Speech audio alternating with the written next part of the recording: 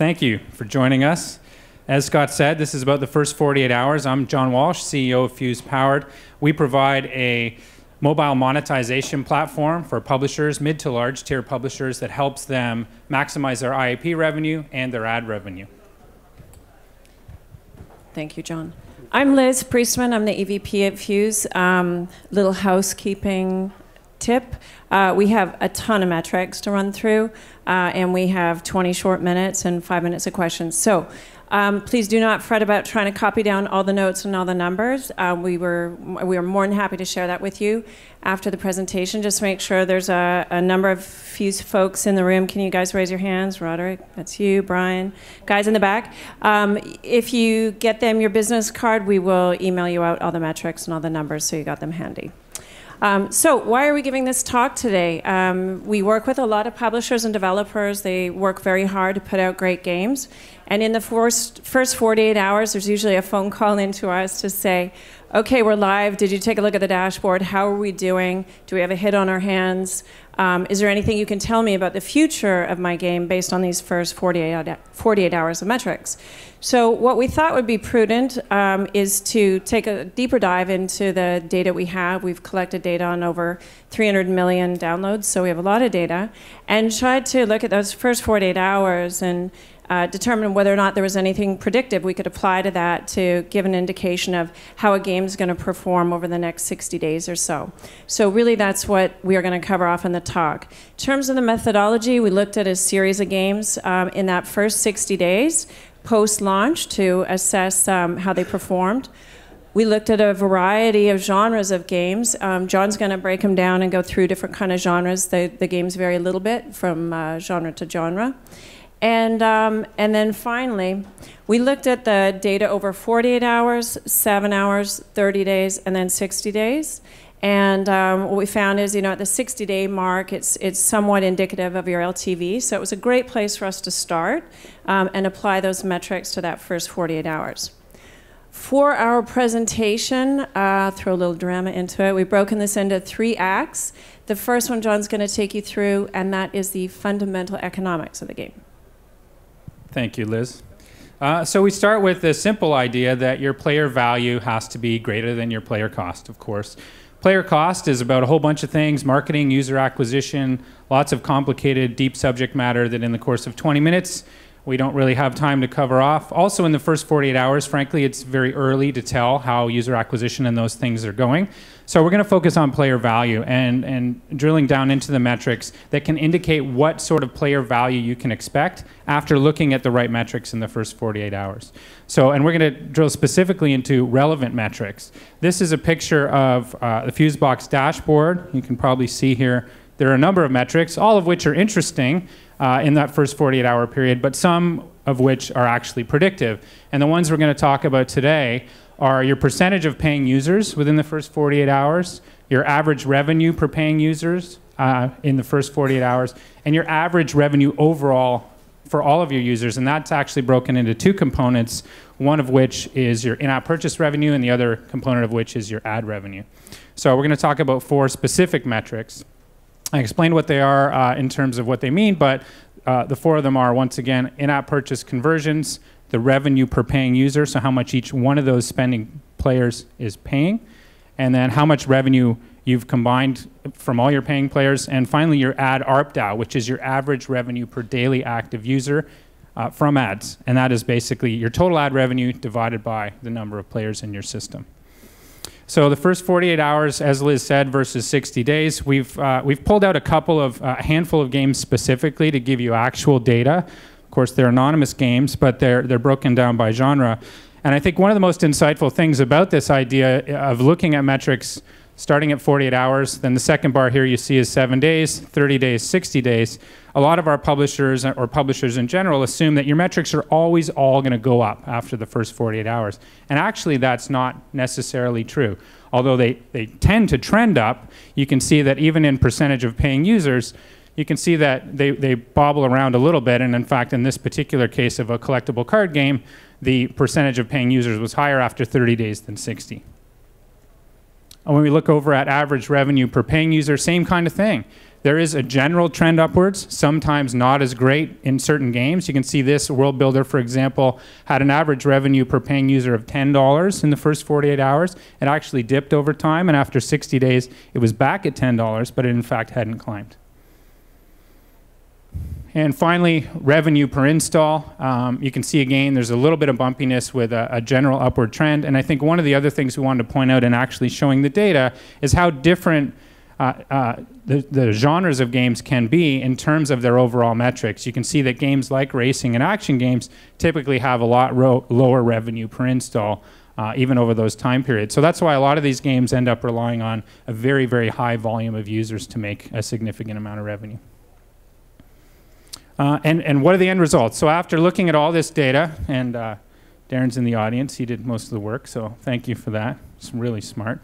You know, what was the end result? And when it comes to each one of these metrics, we ended up with a range that we think is pretty relevant or pretty telling around, you know, what you think, what you can expect after those 60 days. So in-app purchase conversions typically increase 1.5 to 2 times after 60 days. Revenue per paying user typically increases, stays flat up to about 1.8 times what it was after 48 hours. In-app purchase revenue per player, which is actually a combination of those two metrics, increases by between 1.5 and 3.5 times at the 60-day mark. And ad revenue per daily active user, this one's interesting because the ad ARPDAU that you're seeing actually stays fairly static throughout the life of the game. And there's actually one more metric that we have to drill down into to get to how much ad revenue overall you can expect. And that ties into the concept of player lifespan. Of course, in 48 hours, you don't really have a great idea of what your player lifespan is, so that's something that you can estimate, and we'll provide some benchmarks for you. But you can get some insights based on how many sessions are being played, what the duration of those sessions are, even in the first 48 hours, and we work with our partners to come up with those estimates. We separate ad revenue out because it's something that we typically find is a bit of an afterthought for our publishers. They put in ads, everybody kind of puts in ads because they recognize it's incremental revenue. And in our experience, we thought it was important to point out that ads can be a very, very material source of revenue, especially in some of those games that we saw, like action-oriented games, where we see ad revenue account for more than 50%, and in many cases, more than 70% of the revenue. We actually published a game ourselves back when we were a publisher called Jaws Revenge, and more than 70% of that revenue came from ads, and that added up to more than $1 million. So. Anyway, back up to the point here. So Act 2, we're going to talk about the good, the bad, and the mediocre. So you saw the multiples, what you can expect in terms of how those metrics grow, but what are good metrics, what are bad metrics, and what's sort of in between. And Act 3, I will reveal shortly. Liz is going to explain what we can do about those metrics. So she got the really good part. Value ranges after 48 hours. So we're going to focus on a few key metrics for each one of those revenue drivers, in-app purchases and ad revenue. So you can see here, good, bad, and mediocre. We're looking at the percentage of paying users, which ranges on the low end from 0.5% up to 2.5%. You can see that the average revenue per paying user, we put a low-end benchmark of $5, a high-end benchmark of $20. On the ad side, we're looking at player lifespan in days, again on the low end 5 days, on the high end 20 days lifespan. And that's the number of days the player actually engages in the game, not a calendar 20 days. And then the ARPDAU, which is the revenue per daily active user from ads, on the low end of 0.5 cent and on the high end 3 cents. So now what we're going to do is we're going to combine those growth metrics with those actual performance metrics to get some indication of what our player value is going to look like at 60 days within that first 48 hours of launching a game. So without going through this entire slide in detail, you can get the idea here with the good example that 2.5% of your players are paying you. We think that's going to grow by 1.5 to 2 times over the first 60 days. That's going to end up with a paying user percentage of 3.25 to 5% if the average revenue per user is $20, and that's going to grow between 1 and 1.8 times. You end up with an average revenue per paying user between $20 and $36. Multiply that out across the percentage of converting players, and you end up with an IAP value, in-app purchase value per player, of 75 cents to $1.80. And if you take that across to bad, you're looking at 4 cents to 9 cents. Mediocre, you're somewhere in the 23 to 54 cent range. And we use metrics, sort of quick and easy metrics of 50 cents for mediocre, $1 for good, and somewhere in the 10-cent range for we have a lot of work to do. Looking over to predicted ad revenue, you can see that we have the player lifespans across the top, 20 days with an ad ARPDAU of 3 cents. And keep in mind, that's a good metric with a good metric multiplied together, which gets you the great metric of 60 cents in player value from ads alone. And across there, you can see it could be as low as 3 cents from ads, and in the mid-range in that 15 to 20 cent range. So adding those up, in that first 48 hours, you can use these metrics to get a sense of what your players are worth, which is really important because you're ultimately going to go out and acquire them, and that's not going to be free. So on the good side, we're looking at a player value at 60 days of somewhere around $1.35 to $2.40. On the bad side, 7 to 12 cents. And in the mid-range, like I said, in that 50 to 60 cent range, 38 to 69 cents mathematically here. So hopefully that provides you guys with some good benchmarks that you can look at and compare to your own metrics and figure out where your game lies. But ultimately, the number one question is, okay, I'm somewhere in here. Hopefully you're mediocre or good. What do I do now? And that's where we get the exciting Act 3 conclusion, which I'll turn over to Liz. Thank you. It won't. Okay, so you're now sitting with a lot of data. And as John's pointed out, hopefully you're sitting with a great game, a good game, positive metrics, or in the mediocre range where you've got a lot of levers at your disposal to try to massage those metrics and get your game into a better spot. If you're sitting with a bad game, it's unfortunate, but there's still lots of levers you can use to modify that game and put it back up into a position where you're making money. But what you need is an action plan. And there's really just 4 levers that we've identified today that we want to take you through that you can actually do something about in terms of the game. The first and probably one of the most important we look at is retention. So if you have poor retention, it's really difficult to get players to stay in the game and actually make a purchase. So retention is critical for IAP. Retention is also critical for ads. If the players aren't there, they're not seeing ads, you're not going to make any ad revenue.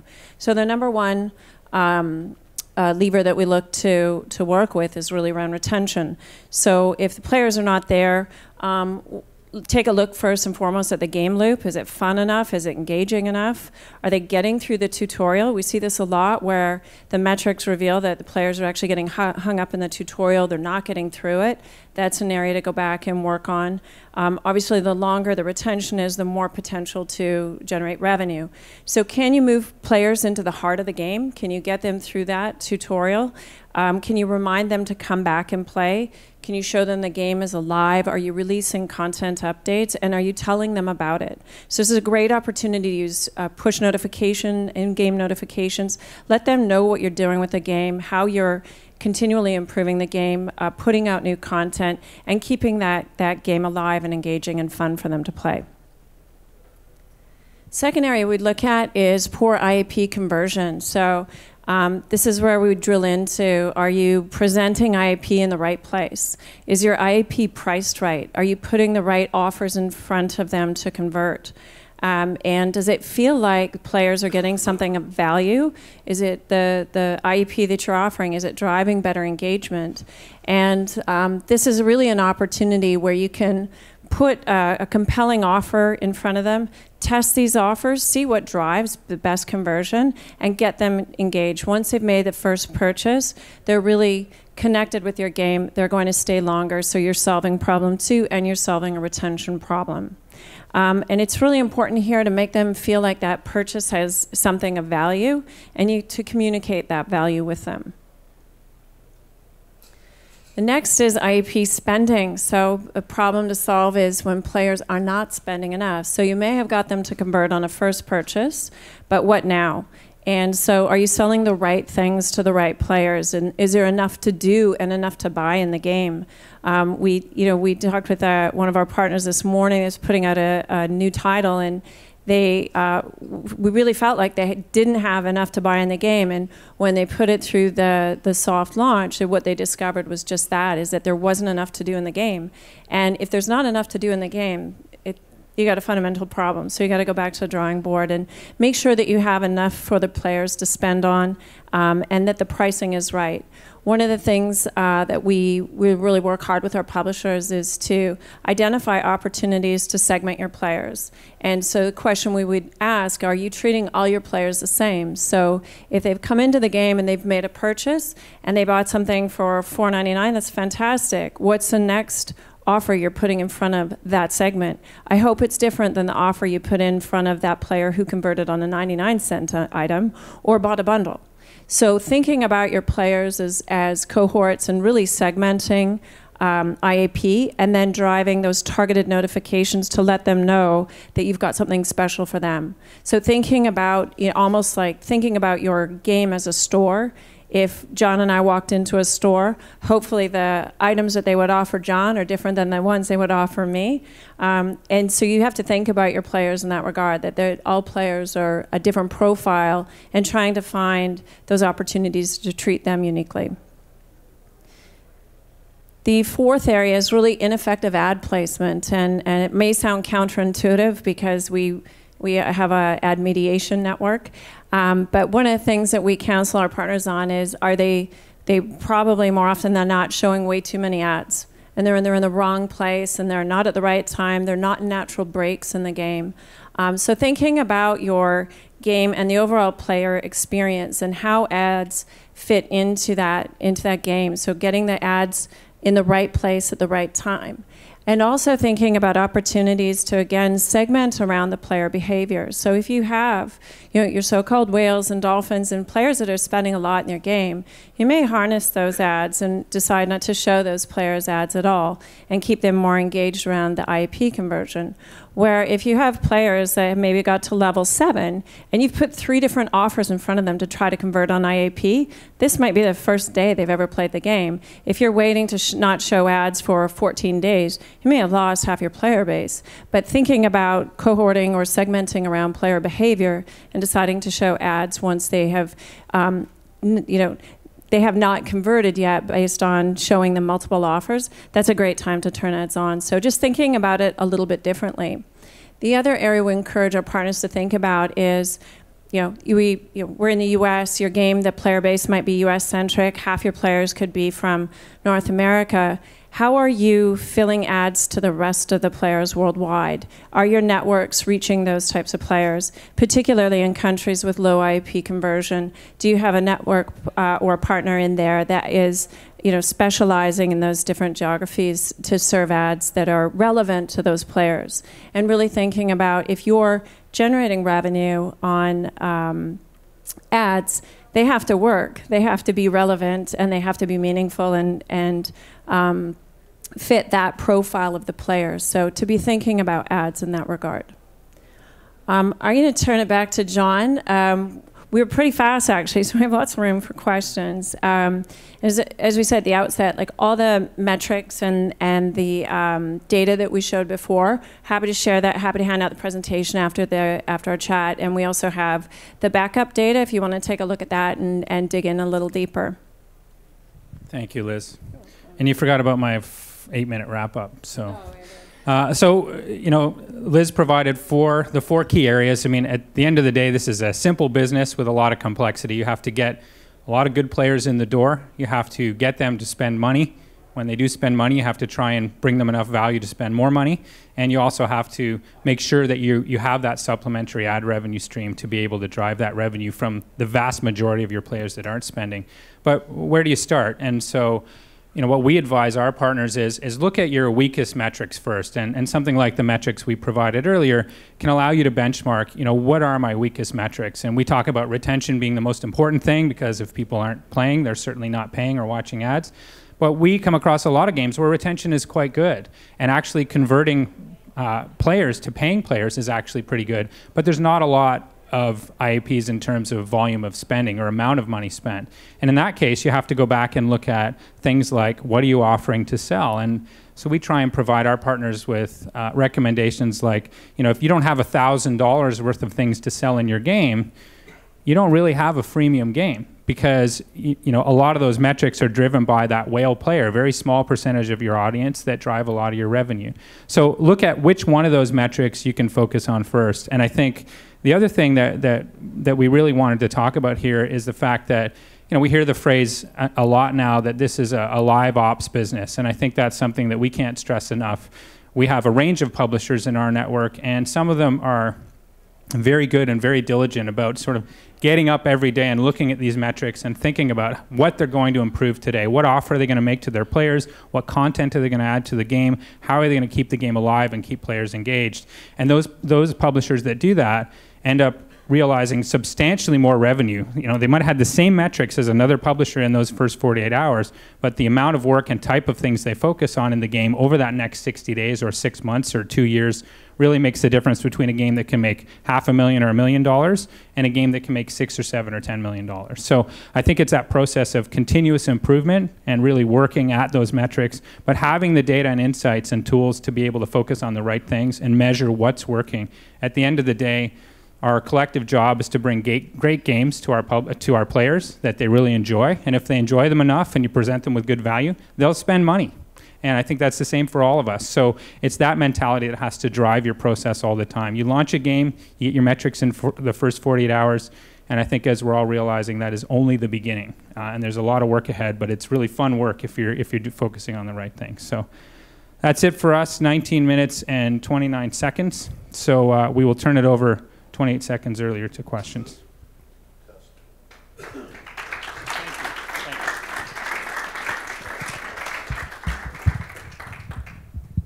my mics out of batteries.